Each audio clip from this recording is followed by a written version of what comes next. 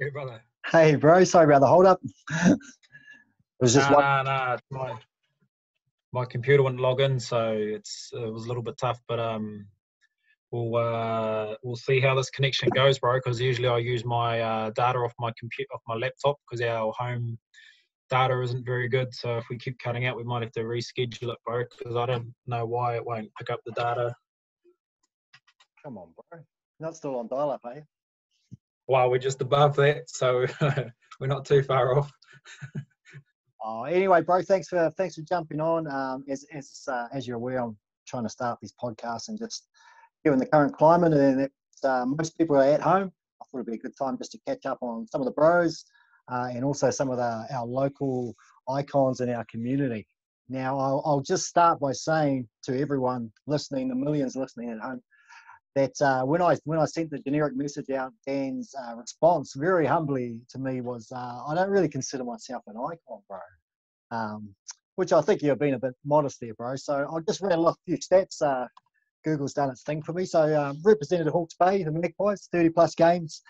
You spent a bit of time in the Bay of Plenty. You also played down south, I believe, season with North Otago. New Zealand Colts, New Zealand Nike youth team, I believe, way back. And then you played your trade overseas, Spain and France, with a bit of success over there, and also managed a couple of caps for the Chiefs. Pretty impressive, bro. So yeah, I think that elevates you to icon status. But anyway, now that your head's gone back to normal size, just for everyone that probably doesn't know you, bro, do you want to just tell us a little bit about yourself, a little bit about your upbringing, early life, childhood? Go for it. Yeah, my name's Dan Waenga. I was born in Napier Hospital, actually, when it was still up on the top of the hill there. So had my early childhood in Flaxmere before our family moved up to Auckland for a bit, and then we relocated back to Napier where my mum's from. I have 4 sisters, 1 brother and a whāngai brother. Mum and dad are separated. They separated at a young Hawke's Bay is home, but the East Coast is sort of where my heart's from, Ngāti Porou and Te Whanau Apanui. That's where Dad is, and that's where my 2 of my grandparents are buried as well. I'm 34 now. I'm married to Jamie, and we have 4 beautiful children, Maya, Riley, Kendall, and Luca. So that's about a little bit of a brief outlining on me and me as a person. Cool. Thanks, bro. Sports was a big thing. We were never pushed into any type of sport. We were just pushed into doing a sport and just giving it our best crack we could possible. So yeah, it was always about the enjoyment. And that's something that I'm trying to pass on to my kids, although the way I'm genetically made up, I'm a competitor and I always want the best, and sort of push them a little bit too far sometimes. But that's just behind closed doors. I do that. But generally just, yeah, with my kids, just try and push them to do the best that they possibly can and whatever they choose to do in their lives. Cool. Thanks, bro. Thanks for all that. Now, as you're aware, I was pretty fortunate enough to play a bit of footy with your old man many moons ago. And I remember, and that's how I first come to meet you and your family, basically. And I remember you and your younger brother, you guys would have been maybe 10 or 12 at the time. You'd always tag along with your old man to trainings and stuff. And I just noticed something in both of you then. Just jumping and play touch. You guys' school level was pretty good. I was just like, man, who are these kids? Man, they're gonna have a bright future. And from that time, I kind of followed your guys' progress quite closely because I knew your family, I knew your old man. When did you kind of figure, maybe I could make a career out of this? Maybe I could go all right at this rugby thing? When did you come to sort of that realization, bro? That realization of rugby becoming a job for me or something, that could take me down a career path was probably, I wasn't until I was about probably 18 or 19. But my dad pretty fastly shot that in the foot and said there's other things to life and be just a rugby player. Because even, you know, back then it was still just early days of professionalism. So yeah, so I was probably 18 or 19 years old when I thought, oh yeah, I could have a crack at this and make it my full-time job. Cool, bro. I want to, now for the sake of all the viewers, I don't want to make this a rugby video, but given I'm passionate about it and you've got a pretty extensive rugby background, I want to just talk through, we're going to talk about some of those teams I mentioned earlier, but I want to bring it back to that boys high team, particularly that 02-03 team. It was a pretty special team, and obviously I had a vested interest because my nephew Jerome played in there, so I followed your guys' progress. And bloody Uncle Google's come through for me. So it's a 2002 season, mate. 22 game, won 22 out of 24, one draw, one loss. 1,086 points for, 185 against. And I believe Rickster, Dunstan was somewhere over 300 points. You yourself over 100 points. Just phenomenal era for schoolboy rugby, bro. And what are some of your sort of memories around that team, and why do you think that team was so successful? My memories is still, though, that those 2 years were probably my best years of rugby ever. You know, injury free. Personally, I was injury free. There was no pressure on us to be performing. We had a good mateship. Like, we were a pretty tight group of guys. And we played it for the fun of it. It was never made like it was a chore. And I think that was the key thing for us back then, is that everything we done was fun. Even the hard work we done was fun. And the boys were willing to grind it out for each other behind closed doors when we weren't playing. The boys were willing to do anything for each other, and we always had each other's backs. If you found one of us, generally you found about 5 or 6 of us at least. So we were always together. As much as I shouldn't be saying this, if we were wagging, there wasn't just one of us wagging. There was 5 or 6 of us. So if you knew the spots, you knew where to find us. But I think that's what it comes down to. We enjoyed each other's company. The coaches made everything fun for us, and we're willing to just give it all for each other. Yeah, cool, bro. Yeah, and like I said, obviously following that team, I remember going down to Boys High and just the place would be choked on game day. Like, if anyone and everyone would be there, just because you guys had kind of just created this mass following because you're so successful. Yeah, really cool, bro. Really cool times. I've got some fond memories of that myself. And obviously a few notable players come out of those teams. A few guys have made it successful. We've had a couple of All Blacks, some guys that have represented at high levels. So, yeah, really cool period. And I doubt if that would be replicated. Just the success you guys had, and just the way the team operated. So yeah, high school, bro. You left high school. You went and played a bit of club footy. You quickly fast tracked into the Hawke's Bay team.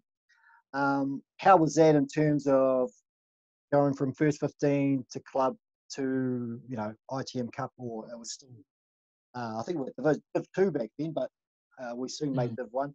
How was that transition for you, bro? It was difficult. Just being a young fella, sort of learning where your place is and where you fit in and how you fit in.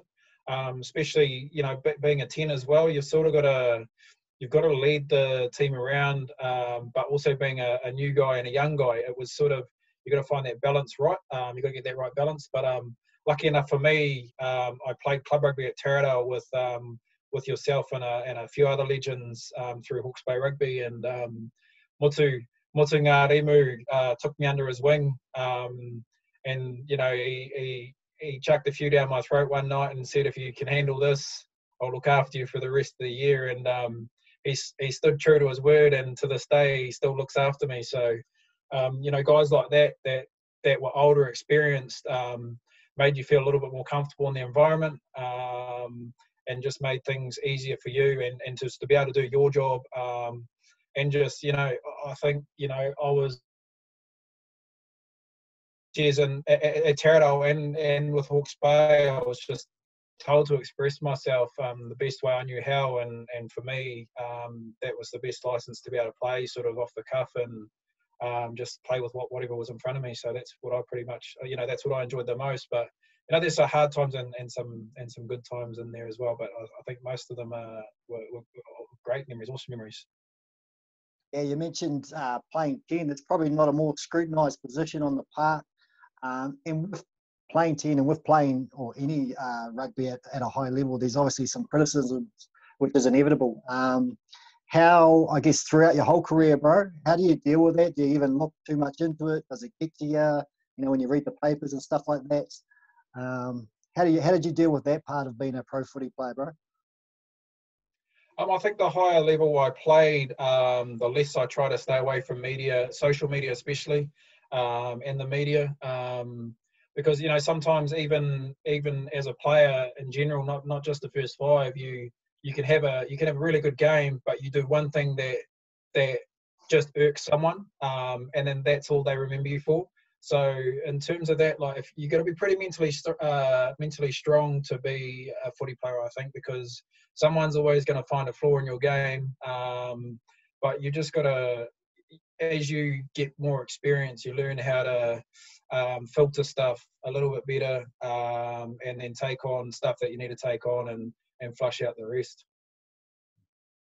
Now, you had a couple stints with Hawke's Bay. You started with the Hawke's Bay. I think you went down south to North Otago. Then you ended up at the other bay, Bay of Plenty. How was that, bro? And how was that setup different? Or was it very different to the Hawke's Bay setup as far as how they ran things, training, team environment, all that sort of stuff? Yeah, I think the two were very different. For me, going to Bay, my dad's whānau is from as well.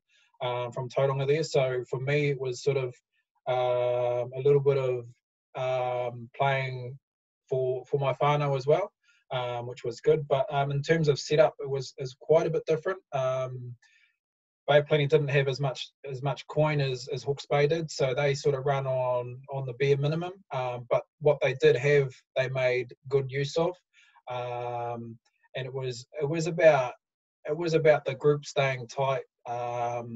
Not saying that they didn't have that in Hawke's Bay as well, because I love Hawke's Bay.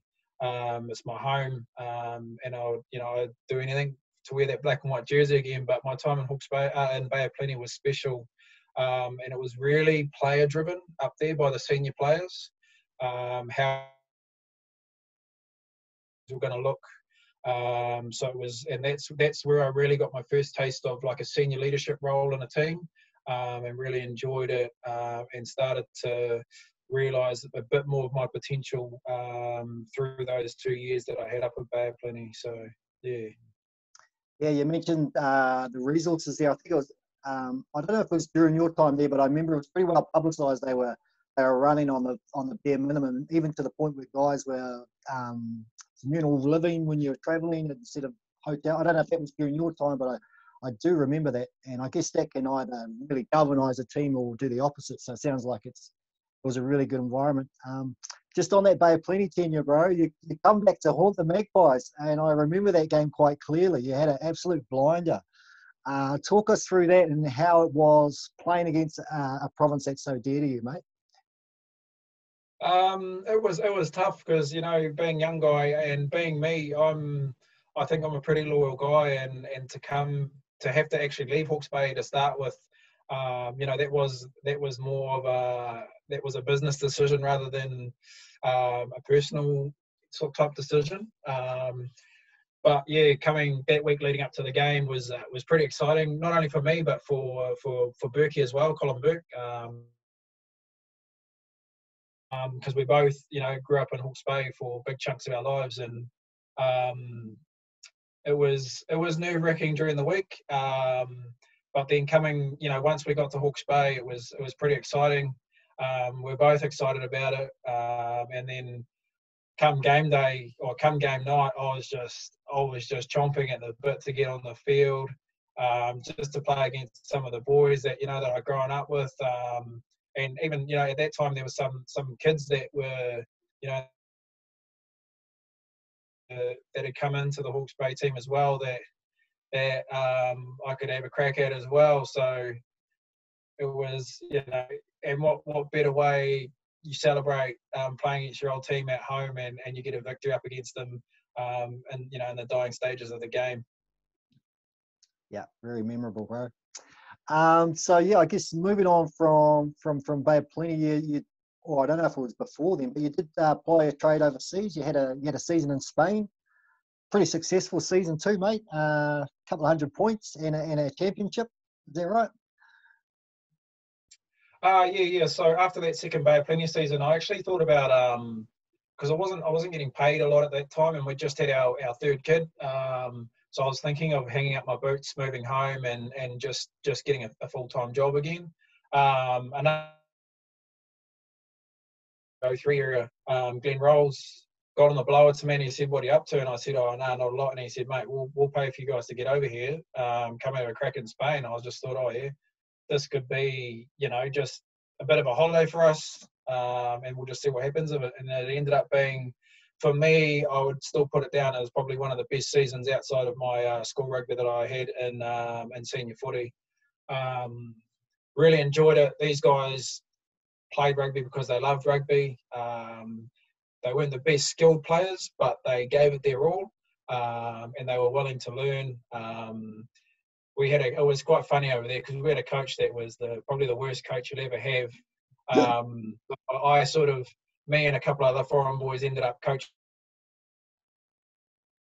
us on a Saturday, and then we'd talk during the week, and then on a Saturday before the game, the boys would talk a game plan, and we ended up throughout the season we ended up devising our own game plan through game time, and you ended up winning the competition. And on a personal note, you know, I think I got most points in the season and a couple of other records as well, and I think some of them still stand in Spanish rugby, so that's a pretty cool little feat to have.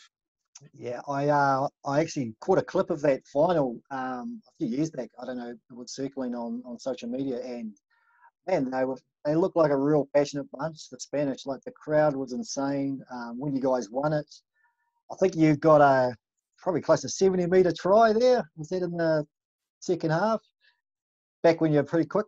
But yeah, I just remember seeing the crowd and just the passion, you know. I didn't, you know, because obviously that's a big football country. I didn't realise there was that much of a rugby following, or the passion from the fans. Well, I think that's where they get it right. You know, their club scene is their professional playing as well. Little stadiums, so you've got 8, 9, 10,000 at the stadium, but it's jam packed. There's like, you can't get any more people in there. So when you're playing,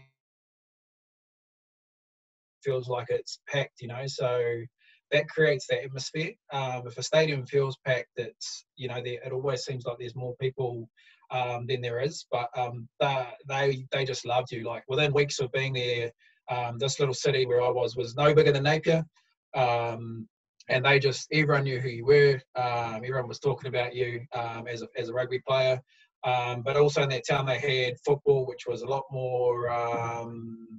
You know, they had which was in the Div 2 for the Spanish Federation. They had handball and basketball in the same city. So rugby was sort of like the 5th or 6th sport, but we still got those supporters that just loved rugby and were there every week, win or lose, rain or sunshine. They were always there, and they just loved footy, man. And your Spanish, bro, did you get amongst it? How was that with the language barrier? Did you do a bit of Spanish or not really? Oh, we weren't forced to do any Spanish, but just like, as I said, I had Glenn Rolls there and a couple other foreign boys that have been there a few years, and they sort of translated everything for me. By the end of the year that I was there, I could understand a little bit, but couldn't speak bugger all. So yeah, if someone speaks to me in Spanish now, I can understand them, but to reply back, I'll just talk to you in English. Cool, bro. So following Spain, well, how far after that was it when you got a contract in France, bro? And how was that? how was that different again? So I played in Spain, and then I wanted to come back to New Zealand because my passion for grew over there. So I ended up actually coming back to Hawke's Bay for my second stint in 2012, and I thought I had a pretty good season, but I did have probably 2 games which were pretty average games, and it probably cost me getting a full-time Super Rugby contract, I think, when I look back at it. But who knows? And then from there, I after that 2012 season, I signed with Biarritz in France, who were in the top 14 at the time, for them for 3 seasons. So I was pretty amped to get that and get that chance to play against some legends of the game as well, and some top international players as well. Now, you don't have to tell us, bro, but the French are pretty well known for being pretty well resourced. What sort of contract were we talking? Mate, I wasn't as much as the other guys. I wasn't a superstar in New Zealand, so I was still on the bottom end of their scale. But we lived a pretty good life, so I'll leave it at that, eh? Now you say we, so obviously you had the family over there with you. Sort of what were some of the barriers that sort of that run you into having the family over there? I guess was Jamie able to work? How did that work? Yeah, I suppose like Spain was a little bit of a test run for us. The thing in Spain though was that the European lifestyle is you don't have a girlfriend, a wife, or kids until you're sort of mid to late 30s. So a lot of the guys playing footy in Spain were single. So we got to experience this side that Jamie didn't want to go to France in. So she made sure that we had a club that had foreigners, that had wives, that had other children as well. That just made her life a little bit easier. And as it was at Biarritz, there was about 16 foreigners there at the time. All bar, I think 3 or 4 of them were married with kids. So there was a good little hub for foreign families. And some of the ladies or some of the guys had been there sort of 6, 7, 8 years. So the wives' French was pretty good. And they had a pretty close-knit group that stuck together, done things together, which made things easier for the new partners coming in to adjust to foreign life. Because as a rugby player, rugby is rugby. It doesn't matter what language or which country you're playing in; it's all the same, and it's pretty easy to pick it up. So in that sense, it was more about making sure my family was okay and making sure that they were supported. To start with over there with some people that could get them through and get them by. So I think that worked out pretty well for us. And was there a few Kiwi boys in the team, bro, when you got there? And if so, did that help? So there was only one Kiwi guy. His name's Pelu Taili. He played down at Otago. He's from Dunedin, and he had a wife and 1 child at the time. So he actually played with my brother-in-law Callum down in Dunedin. So that was sort of a link straight away for us. And then the second year, Bryn Evans actually came down from, I think it was London Irish he'd come down from, and played a season with us in France as well. So that was pretty cool to link back up with him because he was one of those guys from that 2002 era at Navy Boys High as well. And I do know your French was pretty reasonable, bro. Do you still dabble? Do you still sort of speak a bit or try to, or have you kind of left it in France? No, I still like to have a practice every now and then, and there's a few French cafes around town, and there's quite a few French people actually around town as well. When I run across them, and I'll just blab out a little bit of French just to see if I've still got it, but it was only ever good enough to get by. It wasn't. I couldn't have a very in-depth conversation like we are now, but if I had to, I could get by and do what I had to do.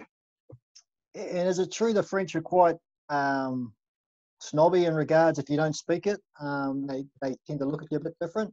Is that true? That's 100% true. Yeah. my first day in France, I walked into a shop and I said, "Oh, hey, can you help me out with something?" And the lady behind the desk pretended she didn't speak a word of English. And then Biarritz, where we were in France, is a city the same size as Napier as well. And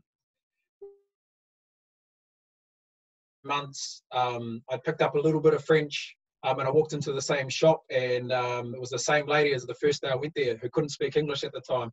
And I tried to speak in French, and by then she realised who I was. She realised I was one of the rugby guys. And then next minute she's speaking in fluent English to me. So I was just like, but yeah, that was sort of an experience, where you get that thing where they were more into. They'd help you and speak in English if you tried. If you didn't have it a crack and you just rocked in and just spoke English, then they'd just ignore you. Oh, wow. Cool, bro. So moving on, well, probably shifting back to Super Rugby. You talked earlier about some opportunities that were probably missed in your career to cement a Super Rugby contract, but you were fortunate enough to get a couple of games with the Chiefs. Tell us how that came about and what that experience was like, bro. Yeah, so I think that was just by chance, really. I through my career, not backing myself enough, I probably missed a few opportunities where I could have maybe picked up a full-time contract, but so be it, I didn't. But I did manage to get a couple of caps, which was cool. That actually came across. So I just finished my season with Hawke's Bay, and I just signed with Biarritz. And then 2 weeks after signing with them, the Chiefs had a massive injury run, and they were looking for some players to fill in for them. So Dave Rennie actually called me up randomly. I was just like, "Oh, who's this?" Usually I don't answer the phone when it comes up with a random number on my phone. And for some reason I answered this one, and he said, "Mate, Dave Rennie here. Can you come up and play for us for a couple of weeks?" And I was like, "Wow, I don't see why not." So I actually had to get it signed off from my French club because I was actually contracted to them still in New Zealand.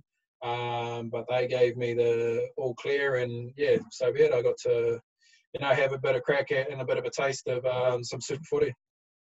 Cool, bro. And the environment, I mean, you're only in there for a shorter period of time, but I'd imagine pretty different to sort of ITM Cup level. Oh, mate, the environment that I experienced, that's when Chiefs were in that golden era where they'd done that, back-to-back titles, and they were going pretty well.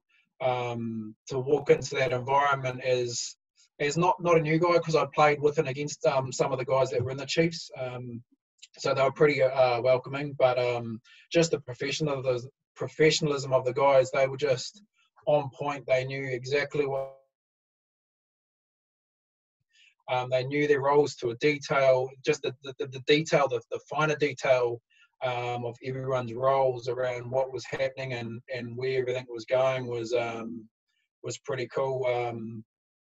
I think it was my first field training with them. I got chucked in the deep end, so I stayed with Tawera Kurbalo and Andrew Horrell for my time up there. And Hozza, he's a Hawke's Bay lad as well.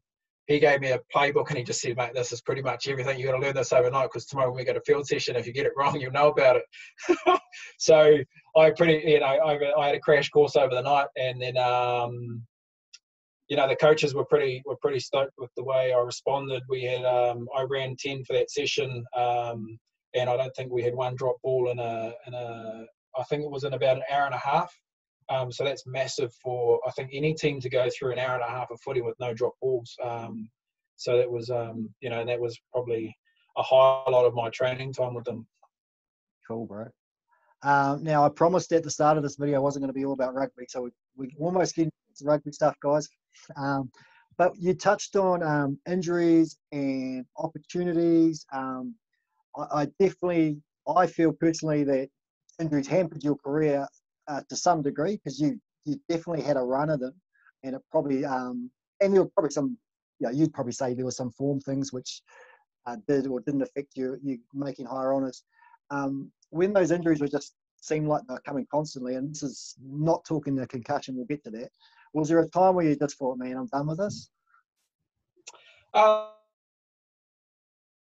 I had my back injury, that was probably my major one that sort of kept me out of the game for longer than expected when I was younger. And it's a pretty scary one, you know, like with my back injury, at times just a little bit of a background on it. At times there was days when before my operation there, I wouldn't be able to feel any of my right leg at all. And I'd have to physically move it with my arm to try and make it walk at times. So that's the extent I was at with that. Ended up getting operation, and you know, like spinal is not something that we just you know, we go and have every day. It's not like that, you know, dislocated shoulder or something. If the surgeon gets this wrong, then potentially you're not going to walk again or feel your legs again. So, and I had that operation at I think it was like 20 years old. So that sort of busted up a lot of my, you know, that prime time playing to pick up those contracts, which is, you know, for me, now when I look back at it, it's not a regret. It happened for a reason, and you know, and so be it. I was still able to enjoy the game that I love, but I'd say that was the biggest one for me, and that probably held me back from doing a few things as well. Now, I guess fast forwarding to the sort of the end of your rugby career, mate, you sort of got into a bit of grief with concussions and multiple concussions, which ultimately led to you retiring from the game. Is that right? You want to just maybe talk us through that and the effect that had on you, not just from a footy point of view, but from a personal point of view, a psychological point of view, effects on your whānau, because I know that's all encompassing when you're having head injuries. You want to just talk us through a bit of that? Yeah. So I think, you know, I had my first concussion when I was 15, and then playing inside you was tough because it was always, you know, you're always taking the shots for you. So I took.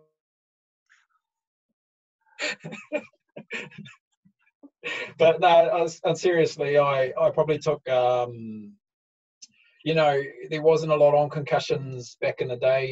You know, you got knocked out and you carried on playing, and no one knew, because it's only an injury that you can see personally or you can feel personally. So, you know, documented, I ended up having like 20 plus, and I would never recommend anyone taking that many knocks and carrying on playing without seeing a medical profession. But we fast forward to the sort of back end of my career, to the end of my career. So I took a knock.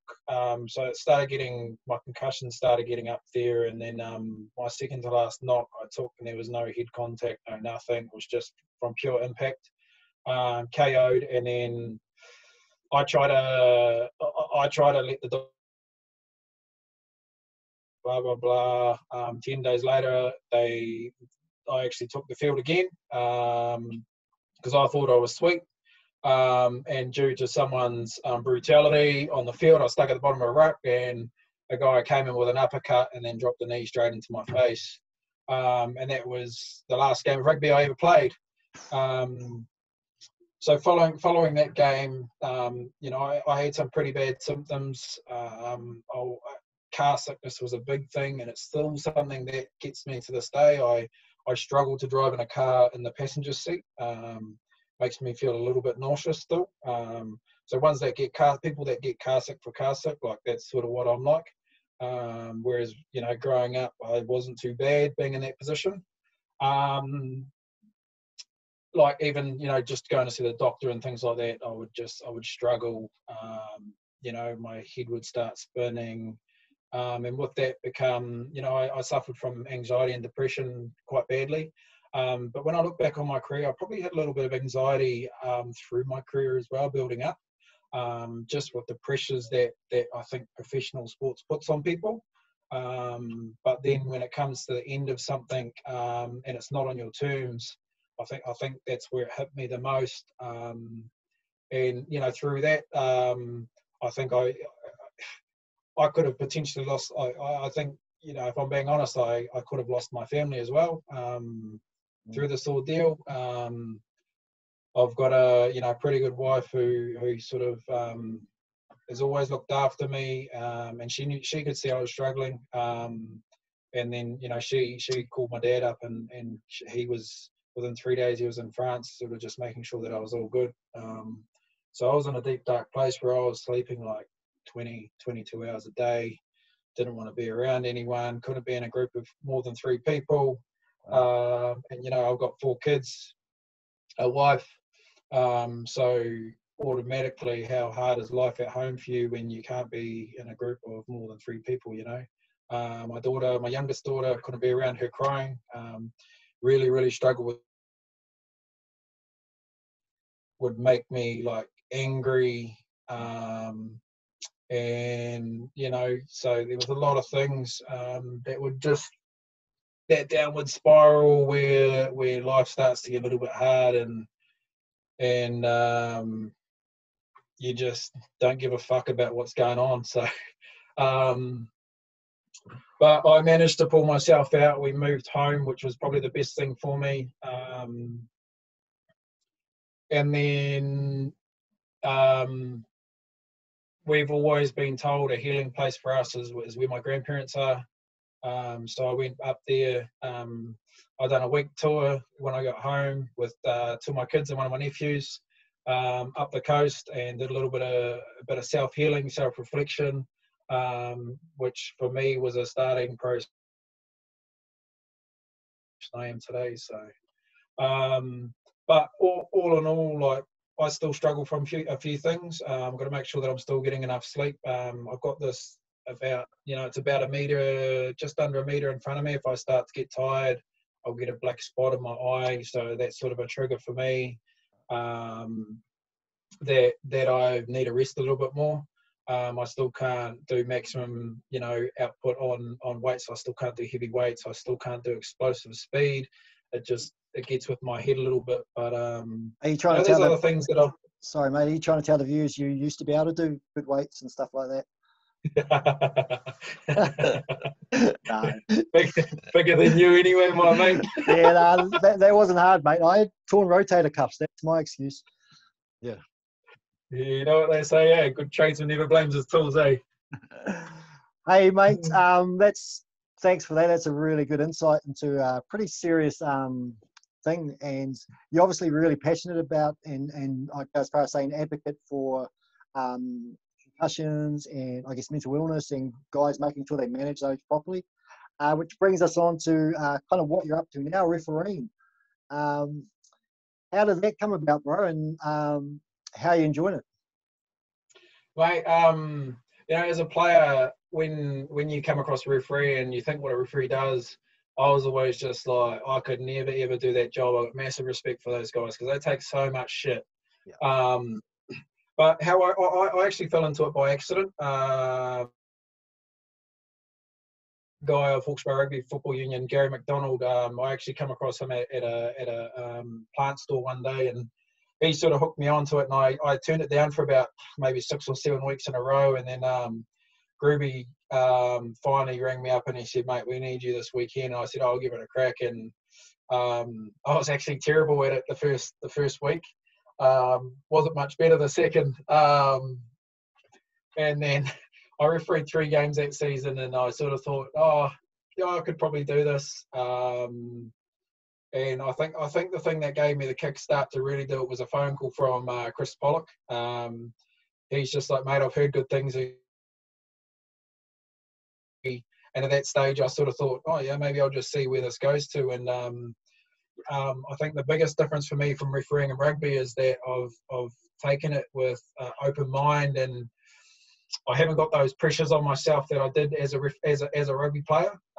Whereas me, it's like I'll put in the effort I can now, and go and push myself as far as I possibly can. And then where they say, no, you're not good enough to go to the next level now, I'm happy with that, because it was more about giving back to the game that gave me so much of my life, rather than taking from the game like we do as sometimes as players, you know. So with that, bro, obviously you're not doing any refereeing at the moment. What's been the word from NZRFU around? Has there been any word? Because you were kind of creeping up the ranks as far as national referees go. So what's the plan going forward, bro? Or is there a plan? At the moment, like, it's just a wait and see, just to see how long this thing's going to last. So at the moment, anyone that was on a contract, we've sort of just been told that, you know, it's financially, it's hitting everyone. So we sort of don't really have a role to play at the moment. But depending if there is some competitions later on in the year, there could possibly be a role for us doing something. So yeah, it's all just up in the air. But at this stage, they've disassembled the national squad, and we'll just see what happens in the coming months. Cool, bro. So yeah, we've just been touching on your refereeing, which kind of leads me into the next thing around life after footy, bro. Now, you've always come across as a guy that's planned for life after footy. You've got, you guys got a house and you've got kids and you're also working. So what are some of the things was it something you were consciously thinking of around? I mean, the life expectancy of a rugby player, if you're lucky, 5 to 10 years. If you're lucky, look after yourself and have a bit of luck on your side. But realistically, it's only a finite window. So what were some of the things you were doing while you were playing, while you're making a bit of money to kind of set you up for after rugby, bro? I think for me it was more not what I done. It was more about what the people around me and the people that I trusted giving me the advice. I had a guy, Simon West. Westy, a lot of people will know him. He, back in my early days of playing, he knew exactly how much money I was getting, and he could see exactly what I was doing with it. Any young guy that's getting a bit of cash. I was at the pub on a Saturday night and eating takeaways during the week, which wasn't the greatest thing for a pro athlete. But he sort of had a whisper to me in my ear and said, you need to be doing this, this, and this. And then at 19 years old, I bought my first house and I put it down to 100% because of him, which helped me set me up for. And then also, I touched on it before at the start of the conversation with my old man. I said, I'm going to play footy. And he said, footy is not something that's not a job. That's something that you just love doing.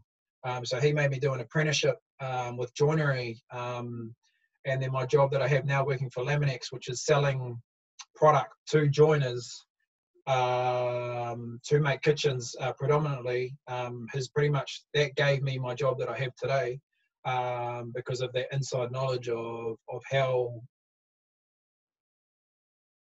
how they work and things like that. So I put a big thing down to taking the right advice from the people that you trust the most, and actually listening to what they say, because as we all know, the older we get, some of the things that we do, we're like, oh shit, if I'd have done that now, if I'd have done that back then when I was told to, it would have been a different position I am in now. But because of those people I surrounded myself in as well, I always sort of thought of the future and what things were going to look like for us. So, wow, a house at 19, bro. That's pretty impressive. There's not too many 19-year-olds. Well, you couldn't even get a house now, man. I'd hate to be a 19-year-old trying to get a house, but obviously some good experiences and some good connections you had there, bro. Obviously helped you out later on in life. Do you think? I know you've been out of the game a while, but do you think there's enough emphasis or education around exactly what we were talking about with players to look at life after footy around investments? Because, I mean, these guys are on big money now, but again, it's very finite. Do you think there's enough education around setting themselves up for after footy? I think now there's more access to that than there was even when I was playing. And as the years go on, the access to that sort of stuff becomes more and more.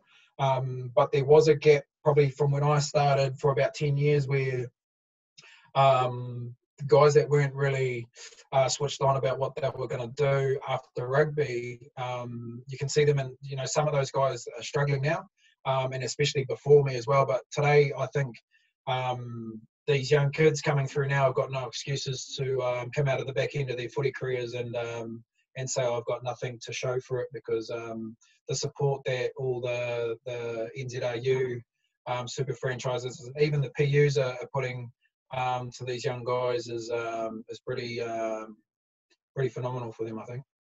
Cool, bro. Now, just off rugby for a bit, mate. Yep, we are going to talk something other than rugby. Just given the current environment with COVID and everything, how are you and the family? Like, how's everyone, and how's it been? What, 10, 11 days into lockdown? How have you guys been finding it? You going crazy yet? How's it all been? Oh, mate, on a personal level, I'd say that the first week was struggling.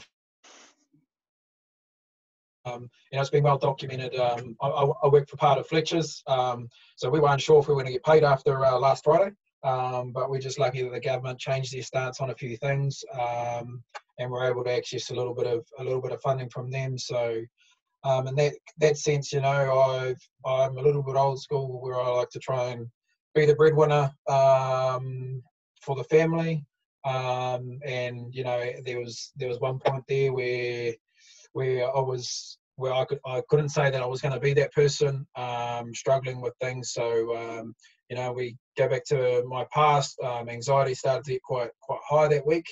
I was really struggling mentally. It was starting to take a bit of a physical toll on my body. But since then, things have settled a little bit, and we're enjoying. It does get a little bit tough at times. I'm sure it will for everyone. But I think we're lucky. We've got a little bit of dirt in the back paddock, so we're not restricted to a 300 square section or an 800 square section. We've got 5 acres out there to run around on and muck around with. So kids are enjoying it. I'm teaching. I'm playing a bit of cricket with the young fella. Kicking some goals, and for me, I'm just trying to teach myself some other things. So I'm bowling left-handed, batting left-handed, and I'm kicking goals left-footed as well. So that's just to give the young fella a bit of a chance against me, but he still wallops me anyway. So, but yeah, it's where I think the deeper it goes at the moment, we're enjoying it, but I'd really like for this to be over as fast as possible. So, and speaking of the lockdown, bro, is there one thing or one place that you particularly miss since you've been in lockdown? Not hugely. I just able to go out and roam, that's probably, it's not something in particular, but just being able to go out and go to the park with the kids, or go and get a feed somewhere, or so just getting out and about is the thing. But and saying that I'm not as locked down as some other people are, so. Just one other thing, bro, before we're going to wrap up soon, but I kind of missed it. I got my notes here that nobody can see, but now, you talked earlier on around early in your career, you're a little bit reckless. And again, that just comes with the territory. You're hitting the piss with the boys quite a lot. And I can remember some of those incidences and some of the states I've seen you in, but I'm not going to divulge too much on you, bro. But now, I think you've mentioned that you drink very little, if at all. Was there a particular time or an experience or that happened that led you to just ditch the booze, or is it just something that you just thought you needed to do? Talk to me about that and your decision to pretty much not drink so much. Yeah, so there's 8 years between Maya and Riley.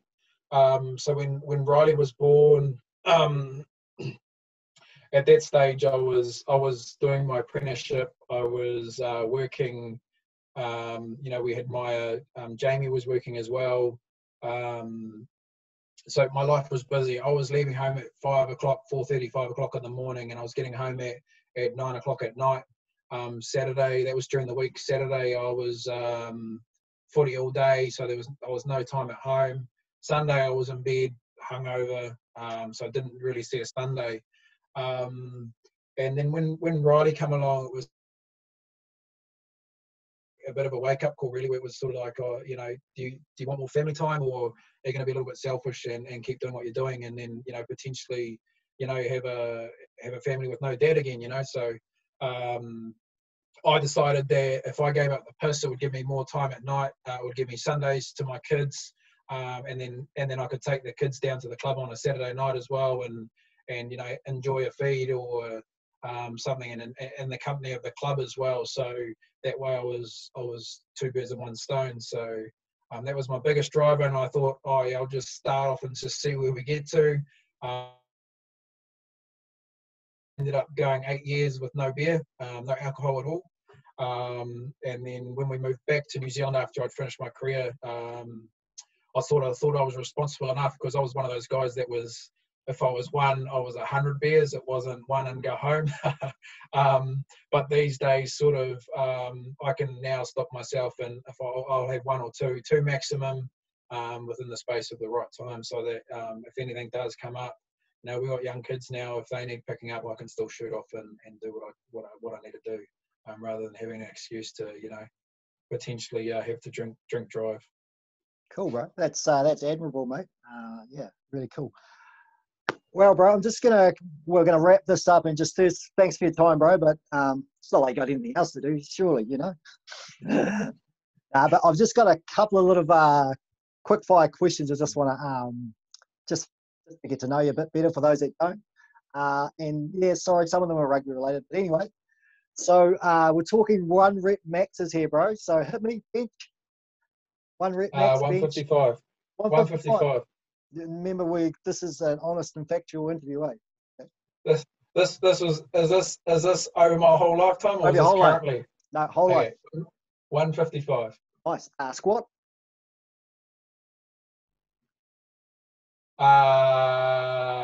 It was 190, and that's when I ruined my back. Nice. Deadlift. It wasn't much, about 160. Okay. Best yo-yo. Best yo-yo, 21.2. Best beep. Beep test. Best beep was 15.7, I think it was. Nice. Best Bronco.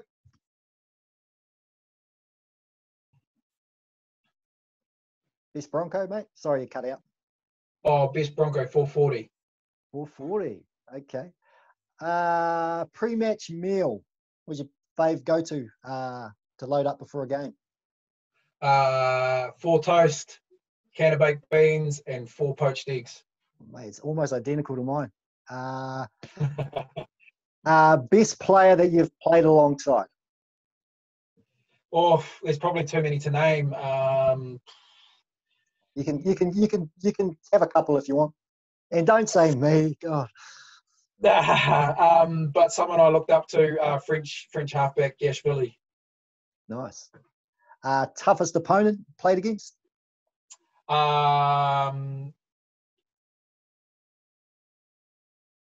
There's plenty of them, but Moo, Sorry, mate, missed that. Cut out. Who was that? Your toughest player? Moo, he was ex-Hawke's Bay captain. Oh, okay. Cool. Worst roommate? Chris Eden. What was that? Worst roommate? Worst roommate? Yeah. Oh. I don't know, because I always just sleep, so it doesn't worry me. Favourite rugby ground, bro? Favourite rugby ground would have been Rotorua Stadium when it was at its best. Okay, and favourite, I don't know, there's probably a lot, but best rugby memory that stands out for you, mate? Rugby memory that stands out would, I think would have to be my, there's plenty, but one that really stands out for me is my first year playing for Hawke's Bay. Nice. Well, awesome, bro. Thanks for jumping on and giving me some time and giving everyone a bit of an insight into what you're up to now, some of your footy stuff. Yeah, keep safe, bro. Stay well. Give my regards to Jamie and the kids, mate, and hopefully see you once all this thing's over, bro. Yeah, no, we'll definitely catch up. Thanks, bro, and it's been a pleasure. And you make sure that you guys are looking after yourselves as well. Will do, bro. Thanks, bro. Cheers, bro.